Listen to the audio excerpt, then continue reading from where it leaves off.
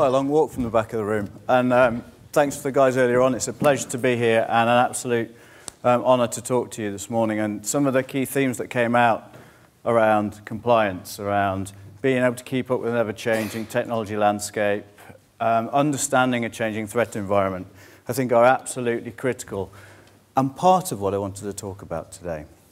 And understanding what's going to happen, being able to model scenarios and get into the heart, really, of that adaptability, the ability to change and keep pace with what's happening, I think it's the challenge that faces the CISO, it's a challenge that faces all of us. It's a challenge that faces us as individuals, as Gianluca talked about. People respond to things at a personal level. People respond to things differently at a professional level. And how we mesh all of those different motivations together is going to be, I think, is going to prove the difference to whether we continue to feel bombarded by information security and cybersecurity, or whether we're able to take a slightly more proactive stance. And those are some of the things I want to talk about today. And it's that, that feeling of being really hemmed in at the moment. Every single time I open my email, every single time I look on the news, cybersecurity in different banks, different industries, whether it's, a lot of time spent this week, looking and thinking about the healthcare industry and the ramifications of what happened at Anthem. But alongside that feeling of being hemmed in professionally and personally, so I look around our house at home. We've got a very young daughter. Every morning we sit down as a family and have breakfast. Most mornings we FaceTime family, grandparents who live abroad. I think they've got, at last count, 14 or 15 screens in our house that you can access, whether it's phones, tablets, televisions, and it's really great to know that Samsung's now listening to all of the inane chat that happens in our family in the morning. But what that really drives home to me is that in a few months or years, those screens are going to multiply. All of us have the same kind of dependence on devices and dependence on information that flows through those devices and how they access different systems.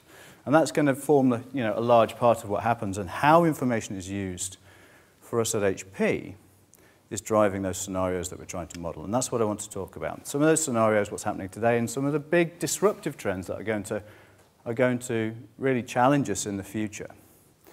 The adversary that we face is both uniquely positioned to exploit our inability to understand those trends, our inability to keep up with new regulation, our inability to collaborate and share information, as we talked about. Big things to do in the future: share outside of our organizations, talk across industries, understand what regulation means, and get people to adopt best practice.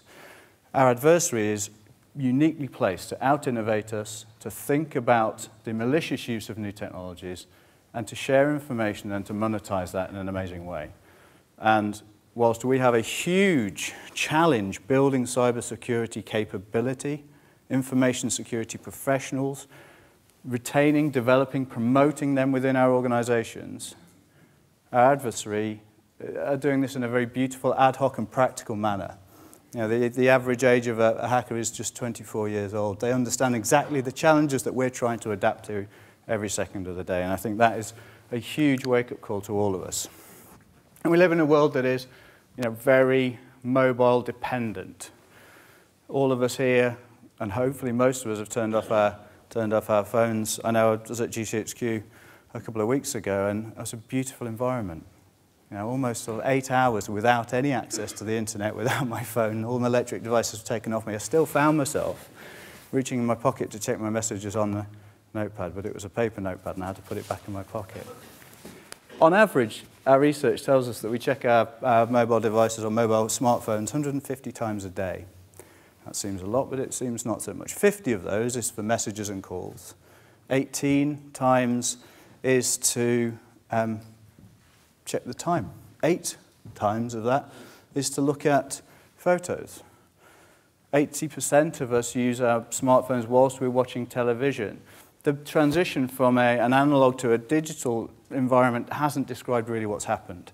From being connected to hyper-connected to constantly connected is changing how we use authentication and passwords, but how we change our lives.